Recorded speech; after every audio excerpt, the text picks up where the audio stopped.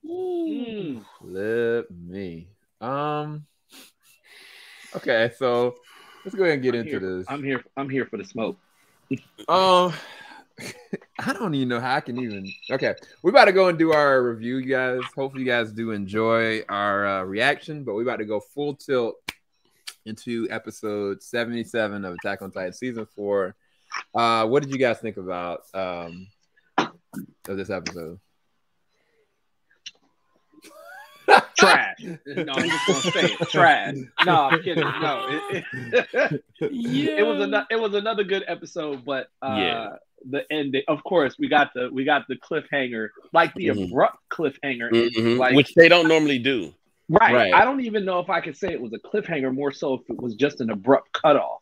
Like I'm kind of blown about that right now. Like it was, there's some things. I have some predictions. I have some other comments, but for what I thought about it, I give it about an 85 out of 100, and I took 15 points off for the abrupt cutoff. It's kind of like you getting ready to see the end of something, and then your mama just cuts the TV off and tell you it's time for bed. Like, that's just not fun. That's not good. That's not good. You could have given me an extra 30 seconds to let it come to something. Hey, dude, I ain't gonna lie. I felt like, you in the bed just chilling and sleeping, and to wake somebody up, somebody threw some water on you. Like, I really have some emotions right now, but at the same time, I'm trying to remove the emotions, and the whole entire ride from the beginning of this episode to the end of this episode, I couldn't predicted that the Beast Titan was going to be in this episode, period, let alone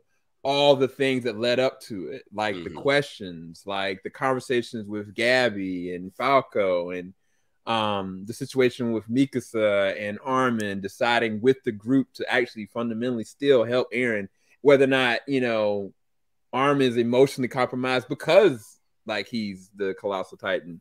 I felt like this episode was gold. It just ended, and it ended in a way that I need the next episode right now, but I can't have it, so I'm hurt, and that's how I feel. I don't know what kind of put it. But what did you feel about the episode, man? Man, look, this episode was like, how do I put this? I'm a percussionist, so like the way I look at it, the way I think about it is, whenever we're tuning our drums, we kind of tighten one part and we tighten another part, and you kind of rotate your way around and tighten all these different parts. It's like they literally took all of the possible story arcs that were going on at the same time and tightened up the suspense on all of them, all at once. And I'm just like, ooh, this is a whole lot. It's great. I'm still giving it a 9 out of 10. But yeah, that cut off at the end, my gosh, that was rough. That was rough. It's what we used to call in the old days. It's unforgivable. Right. Can I address something real quick? Because I saw Kenya's comment about trying to figure out why Gabby and Falco are important to the show, or why are Gabby and Falco important to the show? So because Kenya had asked if we had any predictions before the show, we really kind of got into it, and I did have a prediction, and he's kind of going near it. Now Gabby, I'm not so sure. I think Gabby more so is that blind loyalist who is now starting to understand Reiner's perspective from his experience being on Paradise. That's where I think it's key for her. But Falco, my prediction is Zeke's not going to make it, or Zeke's not going to make it, but I think Falco is about to become the next Beast Titan. That's my prediction. I think somewhere in that weave, especially because he's got the spinal fluid, I think somewhere down the line, Falco's coming to the end of this, Falco's going to become the next Beast Titan. I don't know why. It's just right there. Like, I see it, like, because it's just random how Falco's got this spinal fluid and they're having a whole big to-do about this. And then the switch off is now they're focusing on Zeke and everything he's doing in this episode as the Beast Titan. So I kind of think the fact that because they were switching between those two, I think I think there is a path where Falco is making his way to become the Beast Titan. That's my prediction. Yeah, I think the other side of like why Gabby and Falco are so important is because when we started the show, you know, we had a Mikasa, we had like a young Eren, we had like a young Rainer, and they're in the same exact situation that these. It's to show the generational progression of how if something doesn't stop, this is going to continue to be maintained. Like we saw at the very first episode of season 4. It's like, wow, this literally looks so familiar. Like this uncannily familiar. And it just happened on a different, you know, location. It happened on mainland. And so I think that the whole importance of it is to show like the generational side of violence and, you know, bigotry and prejudice and how it creates something beyond just war. Like this is just all a mess. And it could have been so avoided, but you know, there's a lot of hurt, there's a lot of pain, there's a lot of craziness going on. And I think that the lessons that Gabby and Falco are learning are essential for any kind of preservation of their future, like as a people. So regardless if Falco ends up, you know, which I think that Ty's point, he's going to inherit some Titan. I don't know if it's going to be Rainer's Titan or if it's going to be, you know, Zeke's Titan, but I think that is going to happen, or they wouldn't have introduced him having the spinal fluid to begin with. Not as that he'd do anything, like you said, to save or protect his people, including Gabby. But it's like now Gabby has gone through an emotional transformation, just like Eren did in his own right. Like Eren went through a lot of different things to get to where he is mentally and emotionally now. And I think the same exact thing is happening to Gabby. I don't know what kind of future Gabby has. I think that's more of an interesting thing within these next 15 to 14 episodes. Like what kind of future is she really going to actually have by the end of this? But no, dude, this is, I think Ant put it on nail on the head. Like they tackled all the different storylines, all of them, in some way, shape, or form, and just spun us. Because I was just like, wait, hold up, what's going on? You know, and yeah, dude, I could have never predicted that we'd get so much in just this one episode. Even though the episode felt short, there's so much substance in the episode. I think that's the reason why I don't know where I'm gonna rate this yet. I feel like what Kenya said, like I need to go watch this again. I feel like I need to immediately go and watch this again if I could. I would. I do too. Some importance to this episode that we're not gonna be able to feel the ramifications of until by the end of it. The setup is just crazy, bro. Like, did y'all think that Zeke was gonna show up? Did anybody think that was going to happen? I didn't think he was going to get there in time.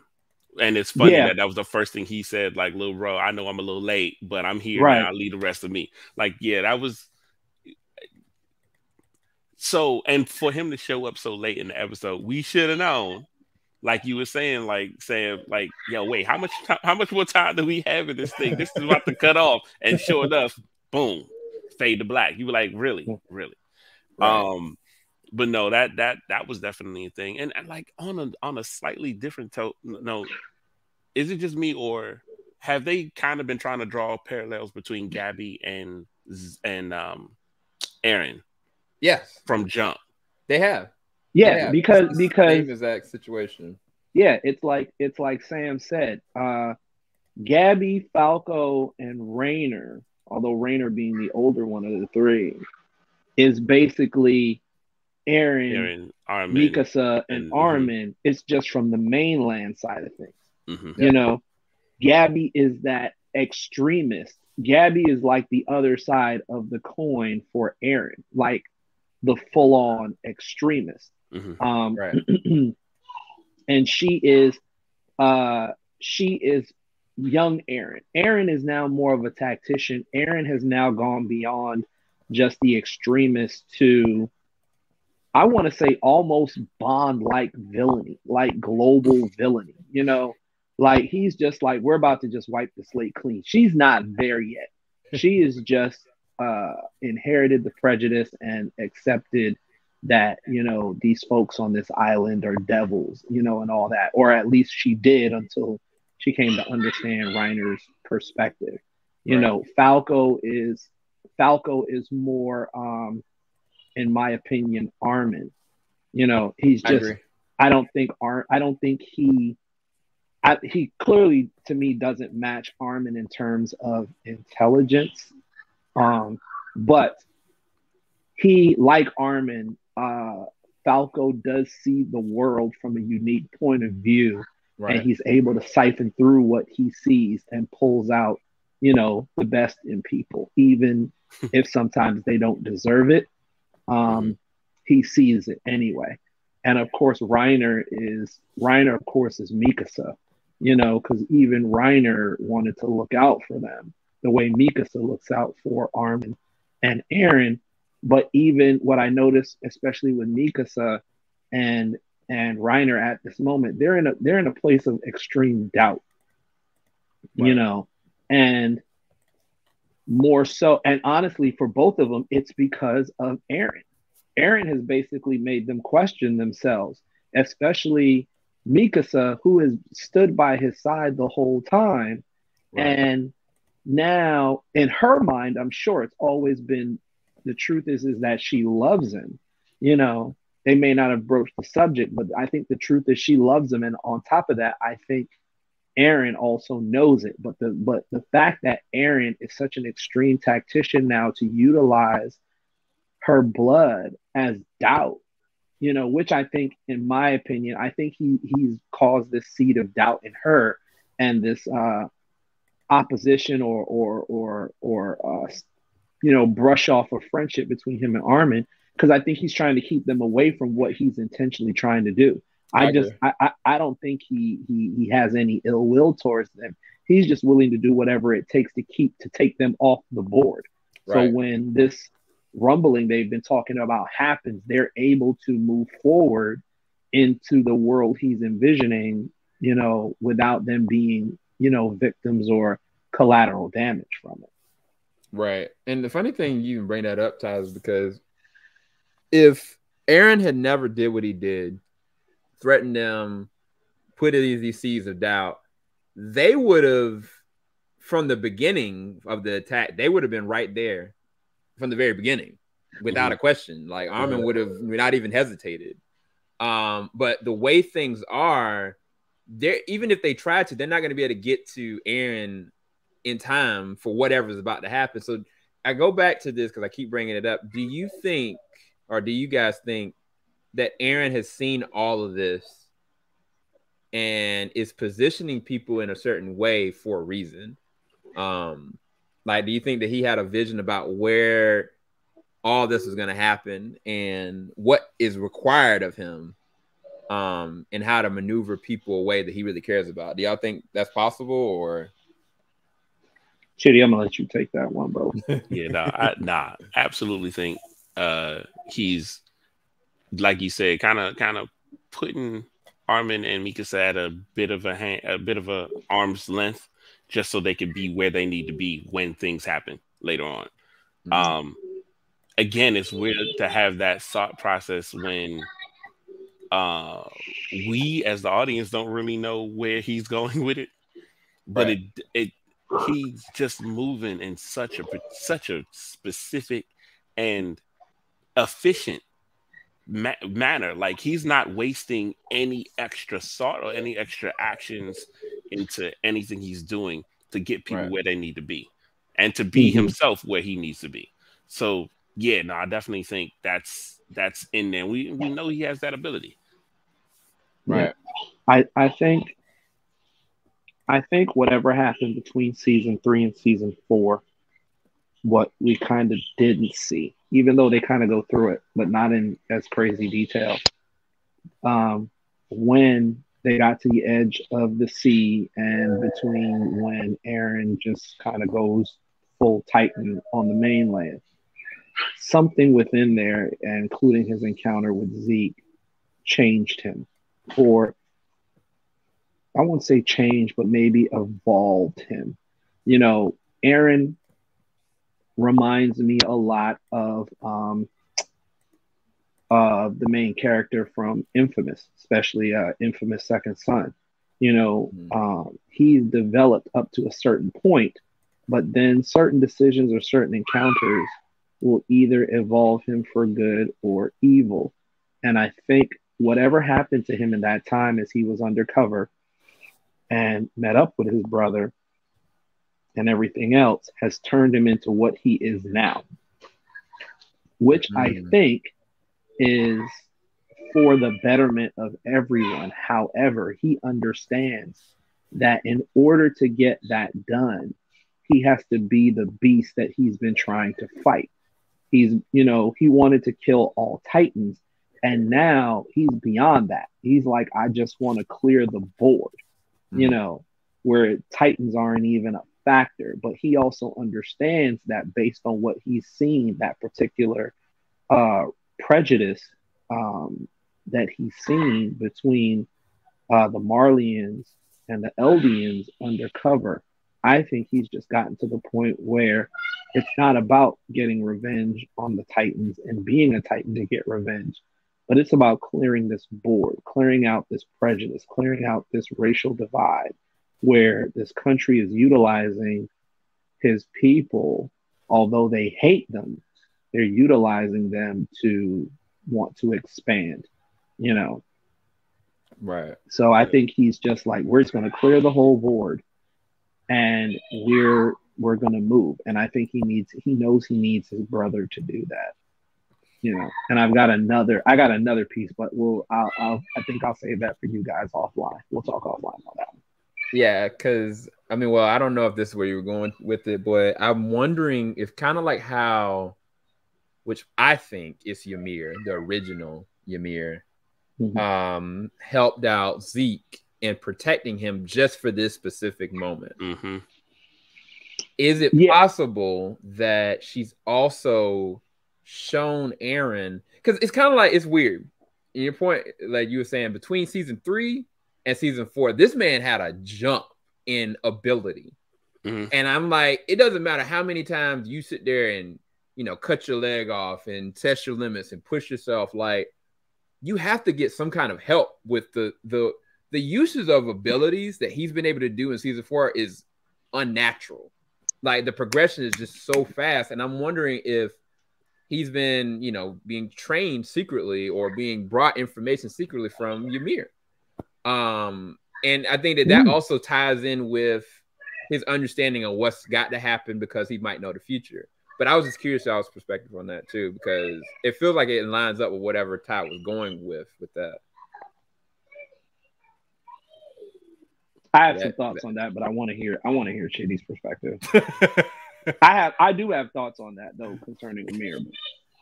Yeah, no, all of the Titan abilities came from Ymir in the first place, so it makes sense that Ymir in him being able to kind of see the future, see the past, and whatnot. That most definitely. Ymir's kind of letting him know what he got to do, and the crazy part is he's had experiences so far that have put him in a place where he's ready to do it by any means necessary. It's one thing to know what to do, it's another thing to be ready and willing to do it. Right. That's true.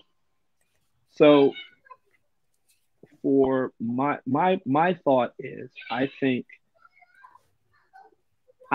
Ymir, and this is just my thought, I think Ymir did save Zeke for this purpose.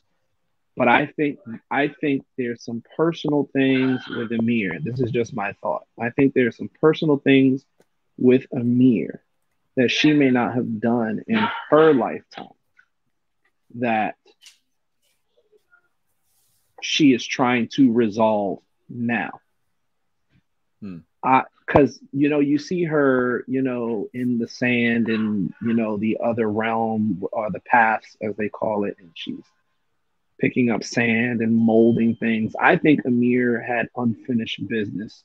And I think she has unfinished business based on the choices she made when she was the founding Titan, and she had the powers.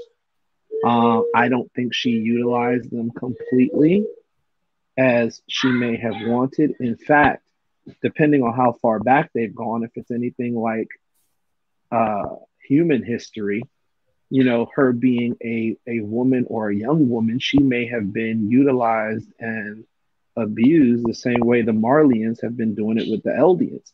So there's a possibility that when she moved on and, you know, the founding Titan genes got passed on, this pathway where she's at may have been, and Kenya, I don't think they've talked about where she come from yet, and I hope they cover it, because I would love to see how Emir, you know, got the powers and what happened after that. Yeah, but I think my thesis is she happened to come into this power. She may have, you know, being emotional, being young, she may have revealed it to someone, and someone may have used that to their advantage with the Eldian race and utilized her for it. And she may have had a traumatic experience within there that after her death, she may have realized that this isn't the way it should go, and no one should really have it. And she may have been plotting everything from the past to bring it to this point where the Titans can just be, or the Titan gene, or at least, the Titan gene, or just a gene modification of the Eldians to make sure no one can become a Titan. I think that's what she may have been building to. At least that's what my prediction is. Oh man, we going in deep on this. We're at the 49-minute mark, right at 50 minutes. Is there anything we need to cover before we dip set? So I, after our first episode of this particular segment, second part of season 4, I went back to watch the episode 76. So we're on 77 now. I think we have already seen the founding Titan. I honestly think, and I'm not sure, I could be completely wrong, but you know how every Attack on Titan, you know, intro, they always drop something that we have just not been able to identify, So I've gone through it, and there is a scene, and I don't want it to be shown here because, you know, I showed the guys offline my thoughts, but I think we may have already seen the founding Titan. And if it is, and if what I saw is the founding Titan, I'm here for it. Because it's something we've never seen before. It's literally a flicker in passing. It's literally a shot in passing, but because it happens so fast. But when you scrub through it and you see it, I'm just like, I don't know what that is. I just know it looks like it has the size of a Titan, and I think it's going to be the founding Titan because we've never seen anything like it before. So I definitely look forward to scrubbing through that with y'all after the show. So y'all can see it. But I was so excited when I saw it. I was like, oh, I'm going to definitely drop this in this episode. This man done dropped some heat on an episode that already just cut us off. Really? Yeah. And I think that's why I gave it an 85 out of 100, because I was sitting here like, please, I need my theory to be real. And when they didn't do it, when they didn't do it, I was like, dang. Yeah, Kenya, I know. I should. You're right. This is why we should never watch the intro. But the thing is, at this point, Kenya, we didn't catch it the first season when they were doing that stuff. We may have caught it second season, but we know definitely by third season, they always dropping little things in there that get explained somewhere in the end. So by fourth season, I'm just kind of looking through these things, trying to figure stuff out frame by frame. And I happened to catch this one frame, and I was like, this might be it. So, and by the way, Kenya, trust me, my team is trash. I'm not worried about what the Cowboys and the 49ers are doing. You know, so you can't say anything to me you can't say anything to me. My team is trash this year. I'm good, but I appreciate you. I do have one prediction that's going to happen sooner than later, because at this point now, it's a point of desperation in this war. I think that the female Titan is going to show up, because she's still alive. She's still in this actual area. And at the point where Zeke dies or one of these Titans die, she's gonna come out of it. And I don't know what that means. But they're saving her for something. I just don't know how much time will happen for it. I think she's gonna come out. She's gonna come out after Eren becomes the founding Titan. When you finally see the founding Titan, either when you finally see him become the founding Titan, or where Mikasa, Armin, Levi, and this is just my thoughts. I think Mikasa, Armin, and Levi, Connor, the main squad, they're all going to get together to possibly try to stop Eren. And when that happens, she's going to show up. I believe it. That's my prediction. That's whatever he does that calls out the Titans, be it the ones in the wall, the ones the military guys that drunk the wine, I feel like that's going to call her out too. Mm-hmm. Yeah. Which I don't even know what that means, because she's a whole pound. Like, she's not a pushover. Like, matter of fact, she was the first time we saw that, like, we're laying hands and vindictive about it. Like, she was torturing people. Yeah. I wonder if she ages though. Did she age? Did she stay exactly the same in that? Oh, that's a good point. That's a good point. I wonder if the 13-year clock still runs, even though she's in that stasis state. That's a good question. But here's the thing though. Here's the thing. Here's my little moonshine on the flame to blow it up. Does it even matter at this point? Because if we have learned from Zeke's mentor that the founding Titan has the ability to manipulate the DNA and genes of the Eldians, including the ones that are the regular Titans or the higher level Titans that we're seeing, does it even matter? Can they actually even stop Eren at that point? Because if he can just manipulate them at his own, will, right? Who's to stop him from? Who's to say she's gonna run up and try to hit this dude, and he just waves his hand, or with a mere thought, and she just turns back into Lionheart and falls to her death or something in midair because she's no longer a Titan. Like, that's the question I have. Like, once he gets into contact with Zeke and becomes the founding Titan, does it even matter at that point? Like, can you even really stop him at that point?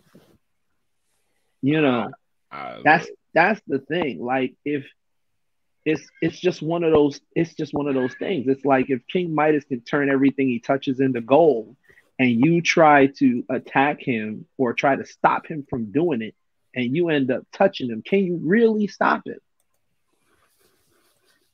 Look, this expression really says it all. No. Yeah, exactly. Like when Eren Yeager becomes Kaiser Sose and he shows these men of Will what Will really is, does anything else matter at that point? Like, can you stop him at that point? I don't think so.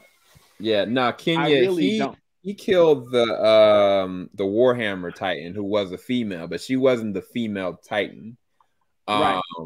So now Annie is still locked up or in her little chrysalis. But yeah. I don't have anything else, gentlemen. I'm not gonna rate this episode. I'm gonna watch it a couple more times, and next week when we come back, I'll give y'all a number, because I don't, outside of my emotions on it just cutting off, the episode was perfect. Like, I could have never predicted anything that happened. So I'm gonna wait, give it a little bit of breathing room. I'm salty about that. Cutoff. I am. I'll give it a 9 out of 10. I'm docking a point for the cutoff, but for the abrupt cutoff, because like Chitty said, we're not used to seeing it, but it's still a phenomenal. Here's the thing: there's no Attack on Titan, and this is why we love this series. There's no Attack on Titan episode that you can say was trash. Right. At all.